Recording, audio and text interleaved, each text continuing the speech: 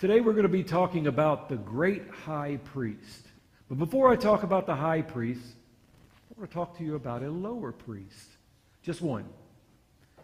John the Baptist, or the baptizer, as he is called in many circles.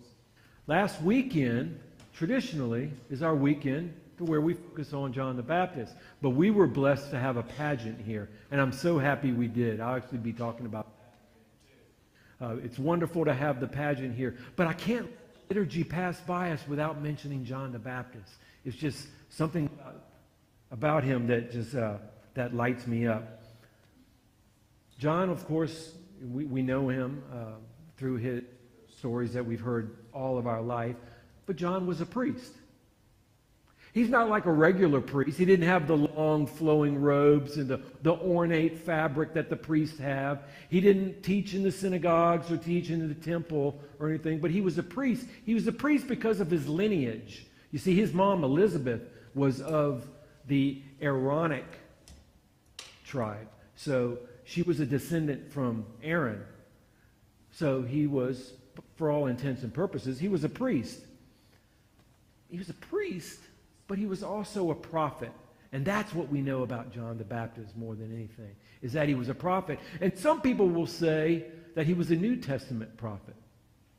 But I say that he was an Old Testament prophet. I believe that he was the last of the Old Testament prophets. For after all, his ministry started before Jesus even began his ministry. So how could he be a New Testament prophet? But that's, that may not be too terribly important to most people, but John preached the law. He was all about the law. And he continued to do this until the last. See, John, they knew he was coming. 400 years earlier, the previous prophet, Malachi, spoke of John in no uncertain terms.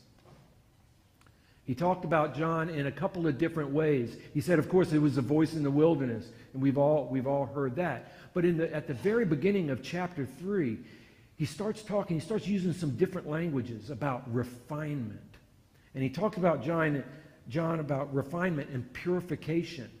And when you think of that refining, you think of that with something precious, right? You refine, we know about oil refineries, of course, but you also refine gold and silver and things like that. You refine this because you want to draw the impurities out. And in order to get the impurities out, you have to use fire. And that comes into context too when you start talking about fire purifying us. But the thing is, you only refine things that you find valuable, right? You know that gold is valuable, so it's refined. Silver, the same way. And that's just like us. And just like Israel. See, God loves us so much. And he loved Israel so much. He knew that they needed to be refined. So he brought into this language that Israel needed refinement. And that sort of brings us into Christ Jesus, because that is the ultimate refinement. In our text today, we read from Hebrews. Just a little background information. We really don't know who wrote Hebrews. There is some speculation about who it might have been. Different people have different opinions on that. But the theology and the language and just everything that was written in there is so spot on with the rest of Scripture. They couldn't exclude it from the canon. So it was included in there.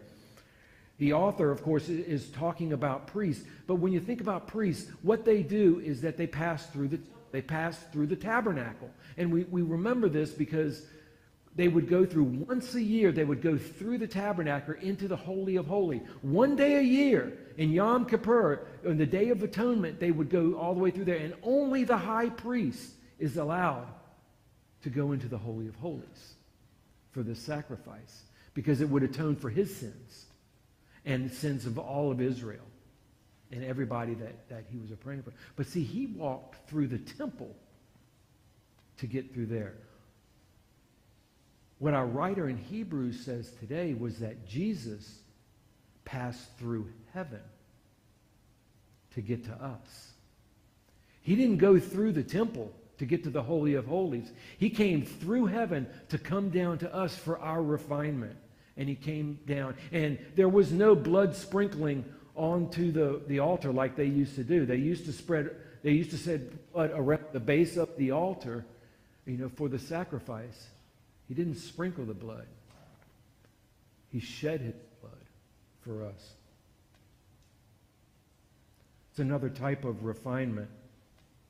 In verse 15 we read, it says, "For we do not have a high priest who is unable to sympathize with our weaknesses, but we have one who has been tempted in every way, just as we are, yet without sin." So he passes through heaven and comes down to us to feel all the stuff that we're feeling,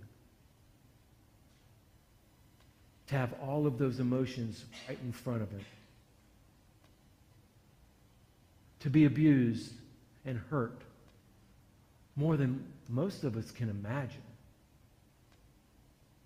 But he did that because God loves us so much, it had to be done.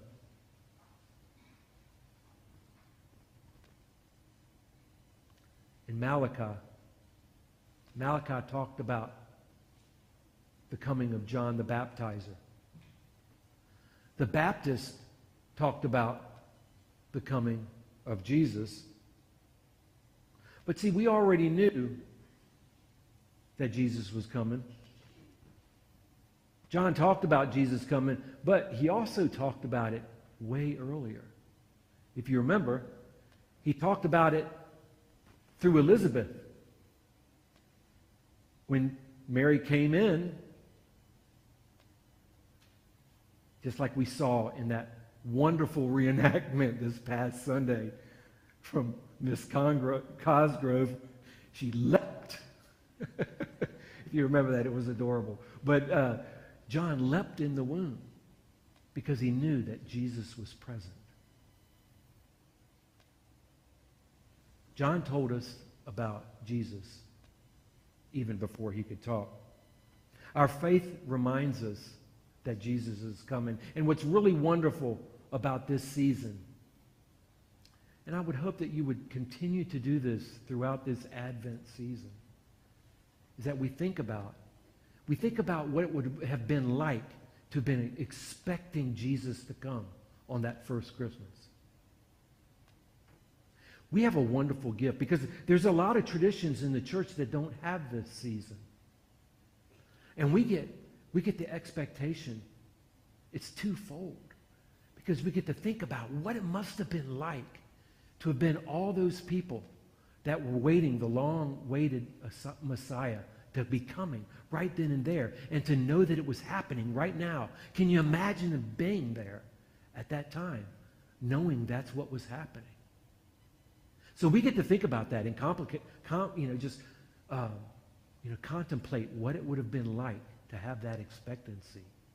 But we also get the wonderful gift of knowing that he's coming again. In the last days, this Advent season, we remember that he's coming again to bring a new kingdom that all of us get to be a part of. And that we're all going to be there. A celebration like no other. So it's amazing that we get to do this even on Wednesday nights, which is a wonderful tradition. So this Advent, let's remind us, let's remember the coming of the baby Jesus, but also the coming of the great high priest. Not just any high priest. The great high priest. The King of all creation, our King, Lord of all, in Christ Jesus. Amen. Now the peace that passes all understanding. Guard our hearts and our minds through Christ Jesus.